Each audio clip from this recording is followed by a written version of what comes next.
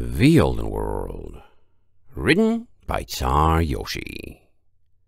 Chapter 718. A Good Day.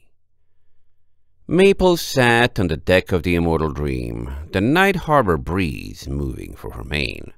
She had taken her braid out, letting all of its length free, and simply stared at the subdued activity of the docks as the world went by.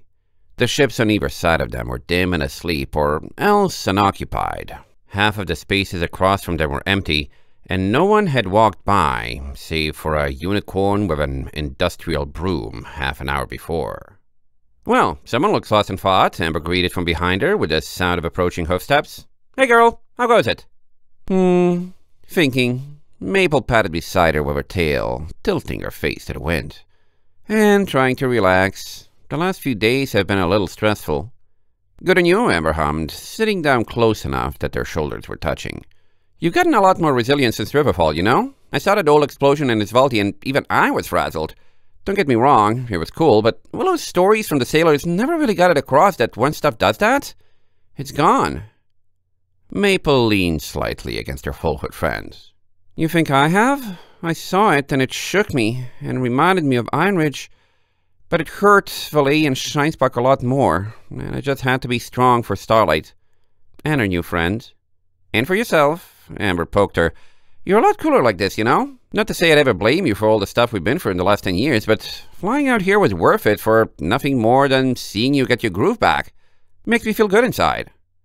Maple blinked. "You think I've changed that much?" "Not that I don't hope so." Amber leaned harder, resting her head against Maple's neck. "Sure you have. The mayor who worked that hard to regain her smile now spends her time caring for kids instead of getting messed up when an entire city gets mega unlucky. Look at you. Who's making you be out here, huh? Enjoying the night when there's sulking to be done." "Thanks for the confidence," Maple hummed, laying her cheek atop Amber's head. "But I'm not that strong. I'm still out here to think and refresh myself after all. Isvaldi did get to me, and hard." Amber smiled in the embrace. "Yeah, and you just said it. You're here to do something about that, aren't you? Implies you think there's something that can be done, and that you've got enough strength to try. All by yourself, too. Didn't even need me or Willow by your side." "Doesn't mean I'm not glad to have you." Maple adjusted herself slightly, Amber's warmth contrasting with the cool air. "Tell me about Willow. How's she doing?" "Not much I'd know." Amber good-naturedly rolled her eyes. "I've been here for what, 1 month, 2? And spent a good month before that traveling to boot. But she was holding up when I left. Farron and White Chocolate are happy, and she's happy that they're happy. Her kids are cute." A distant look entered her eyes. "A few more years and ago, and you could be talking when we get home. Imagine that." "Her youngest," Maple murmured.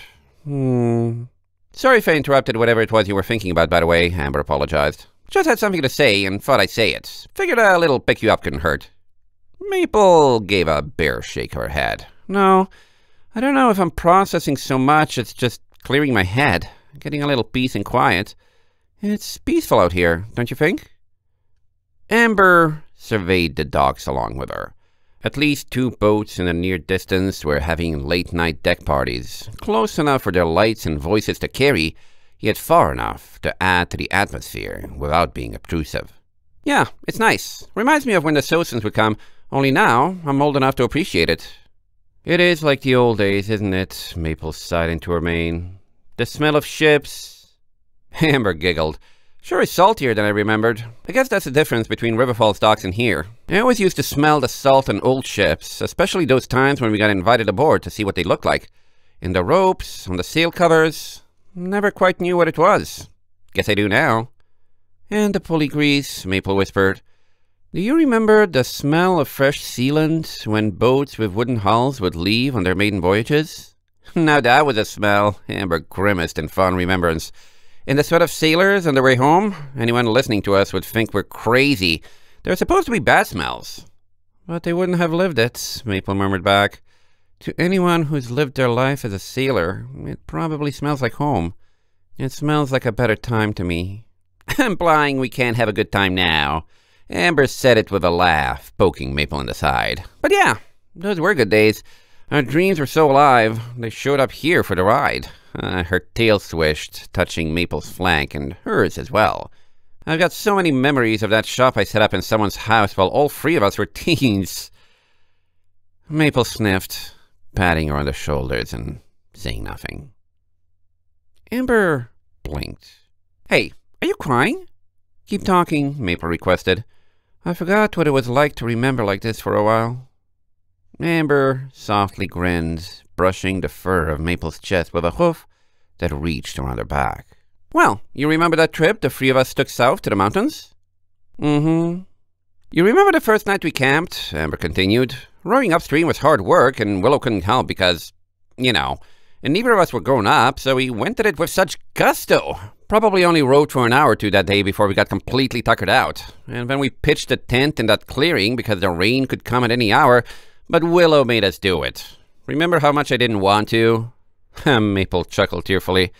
You climbed a tree and sat on a branch just out of her reach and blew raspberries at her and thought she couldn't follow because she was so pregnant. And then she actually did and got on that branch and shook it so hard you fell out and then realized she had no idea how to come down herself. And both of us laughed at her because she wasn't that far up. I still have no idea how she made it up there. Yeah. Amber wiped at her eyes, then looked up. Hey, you really don't have any trouble talking about that anymore? I kind of forgot and let my mind go to where it wanted to for a moment, and you just rolled with it? What, our trip? Failing to go to Ironridge? Oh, Maple paused, tears falling. You mean Willow having foals? Something like that. Amber leaned back against her. I know the whole having kids thing was just something you could never even talk about without freezing up, even when you were improving. Maple closed her eyes for a long breath. Maybe it's just because I'm feeling good right now. I don't know. I wish I could. Am I? Amber smirked wryly. A little vague there, girl, but I get it. She exhaled in solidarity, giving an encouraging nuzzle to Maple's neck. It seriously hurts, but maybe just believing you're doing better is enough to start feeling better for real? Come on, you just finished a funny story about Willow being like that. Whatever will help. Tonight seems like a good night to make an effort for it. Maple sucked in a wet sniff, then opened her eyes again. It's not just that it hurts. When Willow had Alder, it was bittersweet, sure, because it meant no Ironridge. She wiped at her eyes again. But by the time he arrived, it had been months, and we'd had a chance to come to terms with that. And it was truly magical. There have been times all throughout my life and this adventure when things have hurt, but getting cut with a sword, or lost in a city, or robbed, those are bad things. They're supposed to hurt. But becoming a mother and getting to see that young life wasn't supposed to. It's supposed to be the most wonderful thing ever. Amber massaged her shoulder with a hoof. I don't know how much time you spent around other new moms in Riverfall, but I know Willow could tell you what it's like to get 2 hours of sleep night after night while your kid keeps waking up to cry. Probably a lot of ponies out there who would disagree with you on how wonderful it is. They're wrong, Maple muttered. I know about making sacrifices for that new life. We all did, giving up on our dreams of Ironridge for that little Alder. You remember how much it hurt when we couldn't do what we believed in so much that our cutie marks came for it. And we all saw that it was worth it. It was good, Amber. Intensely so. Amber thought slowly, holding on to her as she contemplated how to respond. I guess you're right. Probably feels like a broken promise and all that. A broken promise, Maple nodded. With Alder, we all helped Willow, and then when she had fur, too. We worked hard for them. And I don't know if you felt it as strongly as I did. Maybe it was just me. But it felt so wonderful seeing their first steps, or their first words, or their first teeth. Like all that work was paying off into a real pony. Yep, I thought it was cool too, but I know you were far more attached to Alder than I was. And not for my lack of trying, Amber chuckled carefully. Slowly, Maple breathed. I don't know how better to explain it. It hurts.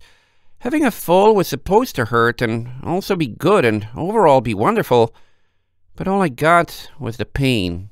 What you got was an experience. Amber's smile grew, reassuring and tight. An experience that made you who you are, and is a big part of why you and Starlight now have each other. I did. Maple's voice cracked. I don't know. Maybe I can't talk about this just now. Do you mind sitting here for a while? Got you covered. Amber leaned into her, and the night went on. End of chapter 718.